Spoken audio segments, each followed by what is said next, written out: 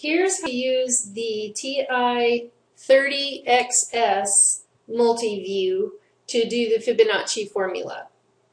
So we want to find f sub 8 using the Fibonacci formula, and here's the formula. So I'm going to do f sub 8 equals, wherever the big N is, I'm just putting in an 8, and just wherever I see the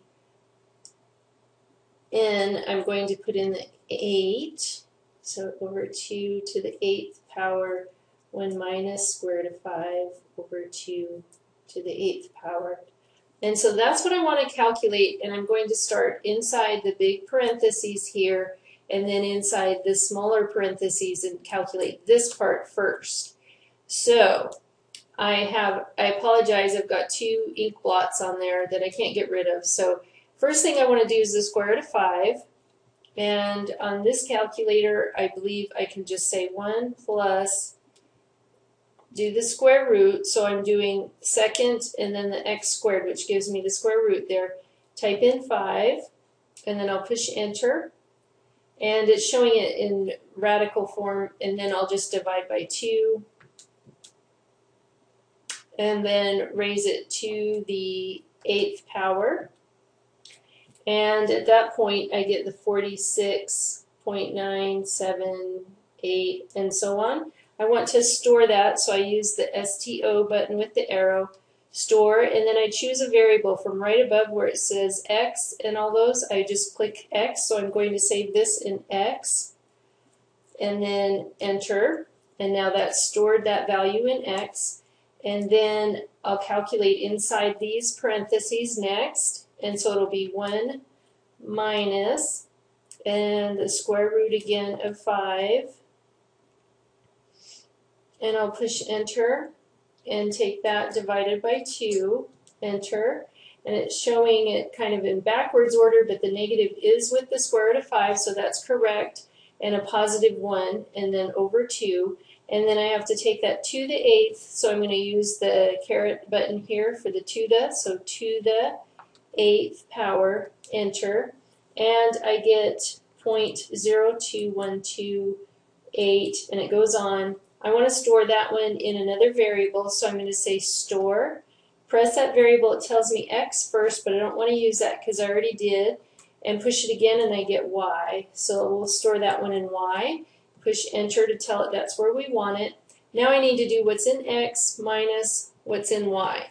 So I'm going to do recall, which I can say I can get by second store button, and it's showing me now my variables and which one's where, so it's really easy to use this store feature. So I do 1, and it takes that number that I had here, and now I say minus, and I want to do what was in Y, so recall again, and it's showing me them again. I can just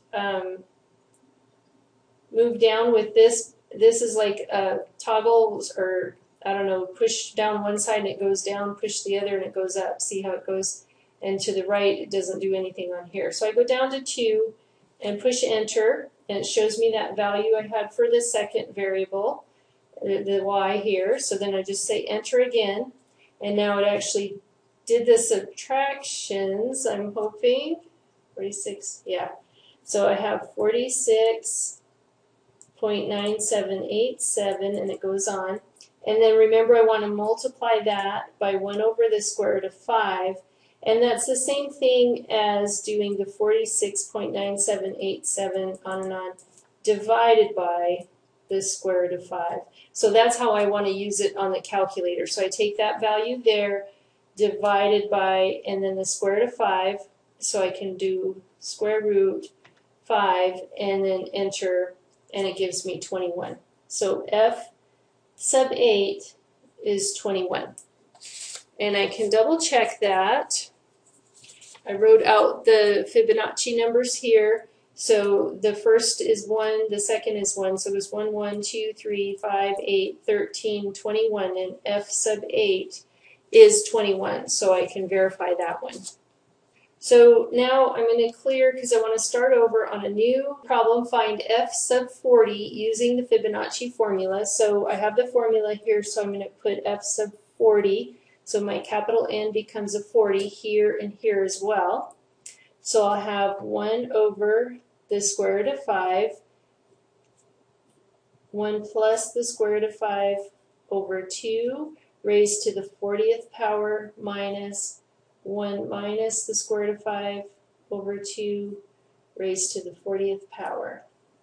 Now to do that on the calculator, same process. I have to work inside the big parentheses first, and then within there I want to start inside this set or this set. This set I'll just do it first because it's on the left, that's why I'm used to it.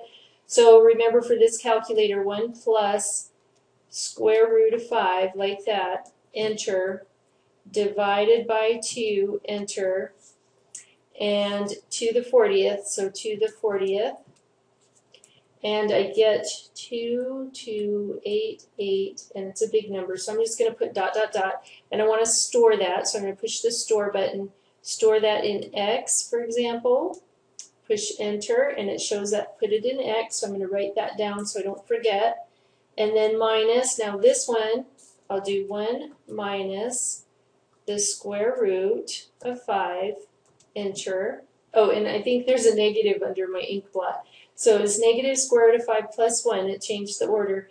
And then I want to divide by 2 and then raise it to the 40th power.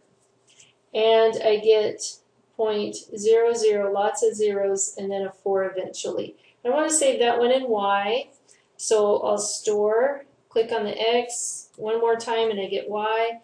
And then enter to get it to store there. Now I want to take what's in X minus what's in Y. So I'll recall, so second store, and I just enter because it's already on X, and then minus, and then recall again, bump it down with the arrow to the second one and push enter.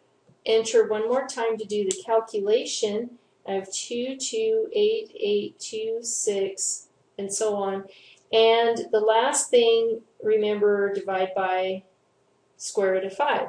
So that number divided by, put in second and the x squared button to get the square root of 5, enter, and f sub 40, therefore 10233415.